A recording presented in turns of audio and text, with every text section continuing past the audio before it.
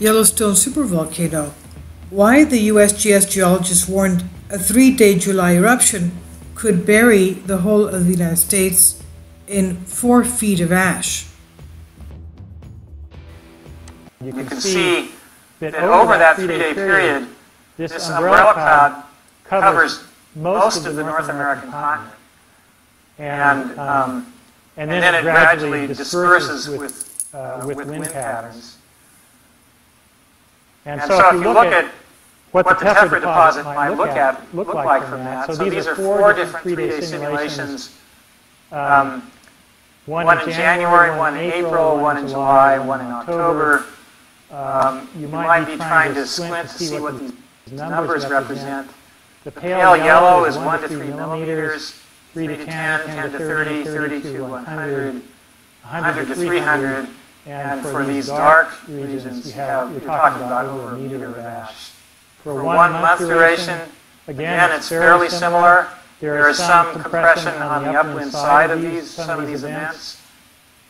But again, as we go to a 1 month duration, we're decreasing the average eruption rate. Callum Hoare reports on Express UK how the Yellowstone supervolcano. Scientists revealed how a 3-day long eruption in July could bury the surrounding area of the caldera in up to 4 feet of volcanic ash. The caldera is labeled a supervolcano because it has the ability to inflict devastation on a global level, worldwide that is. It's pinned between the states of Wyoming, Montana, and Idaho. The volcano is constantly monitored by the USGS for signs that a super eruption is on its way. An eruption of this kind has not occurred, we're talking about a super eruption, has not occurred for more than 630,000 years, but scientists are still concerned over the effects it could have on Earth. Larry Mastin, a USGS hydrologist, worked with fellow colleague Jacob Lowenstern in 2016 to produce a paper on the ashfall impacts in the event of another super eruption. Well, we've had more eruptions from Yellowstone since then. We've had one which was a large eruption 70,000 years ago, and we've had 80 other eruptions since then. One just about every 6,000 years. And Lowenstern claims that we are overdue by about 10,000 years. Now, speaking during a public lecture of that year, 2016, he explained the objective was to see how the growth of umbrella clouds would affect ash distribution from Yellowstone. He said we did a few dozen simulations starting with an eruption volume of a few hundred cubic kilometers of magma. So this is, if you consider the volume of tephra that expands as it erupts, the volume of the tephra blanket that forms would be a few times greater than that of the magma alone. So this would be comparable to a tephra volume over 1,000 cubic kilometers. We used a duration that ranged from 3 days to 1 month and an umbrella cloud height that ranged from about 15 to 35 kilometers. That's 9 to 18 miles up into the atmosphere. The wind fields were randomly chosen from historical patterns, but turns out they are actually not that important. Mr. Masson then demonstrated how the Yellowstone supervolcano would bury the majority of North America in volcanic ash, with some regions more heavily affected than others. He detailed how the duration of the eruption or the time of the year seemed to make little change on its consequences. He added, so in these situations, in these simulations, you can see that over a 3-day period, this umbrella cloud covers most of the North American continent. Then it gradually disperses with wind patterns, so you can look at the tephra deposit in these 4 different 3-day simulations.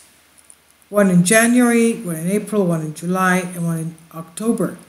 The pale yellow is 1 to 3 millimeters, and then it goes up to 3 to 10 millimeters, then from 10 to 30, then from 30 to 100 millimeters, and then from 100 to 300, and the dark regions are over 3 feet of ash. If you go to a 1-week duration, the pattern looks pretty similar, and for 1 month it is fairly the same. But as you go to 1 month, we're decreasing the average eruption rate, which is weakening the growth of the umbrella cloud. He's talking about the ash cloud. Mr. Maston detailed during the same lecture how he made a puzzling find during his research into the ash fall of the Yellowstone eruption. He said, there have been 3 major events identified at Yellowstone in the last 2 million years.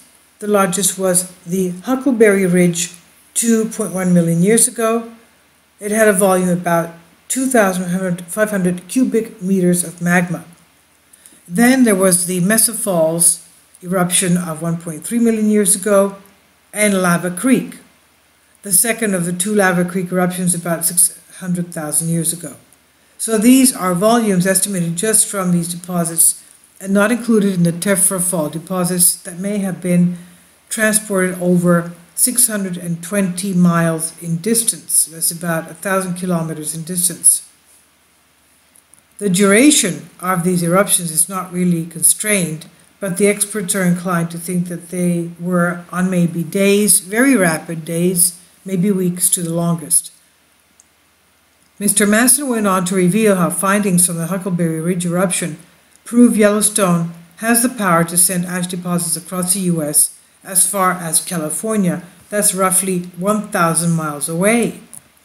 He also explained how wind patterns seem to have little impact, making predicting future events even harder.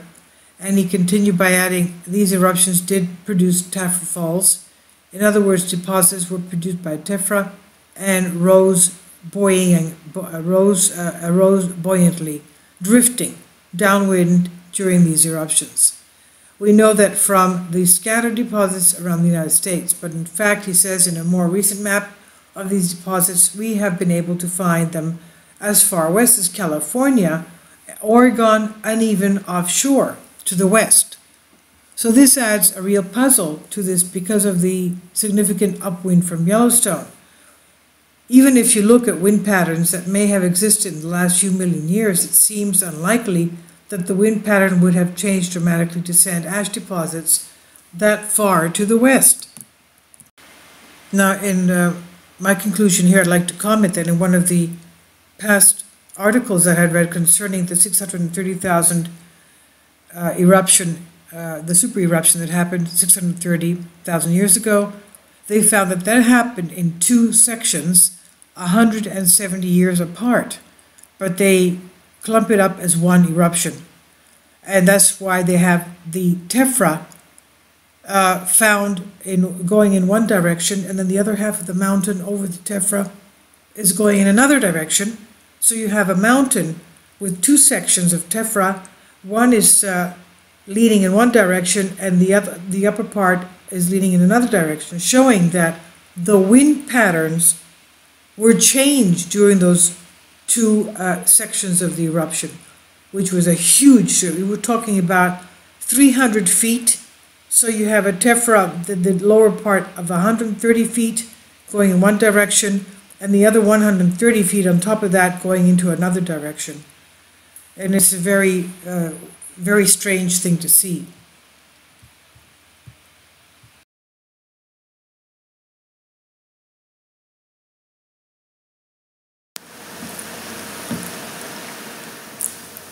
If you'd like to join me on my Patreon account, you will hear content not covered by mainstream media. These riveting stories will be based on my research, and I will state my opinions and give my personal insight on diverse and controversial subjects and world events not covered by mainstream media, and not supported by YouTube guidelines. So whatever I have on my Patreon, most of those will not be on my YouTube channel. Please consider becoming a member today. More of the most significant and important videos will be on my Patreon channel. Your support helps me to continue my research and keeps this YouTube channel alive. And we depend on your support, your generous charity, because we help economically challenged families here in Athens, Greece, in Kapota, and we also help the young generation with university tuition and the community around our church. Thank you.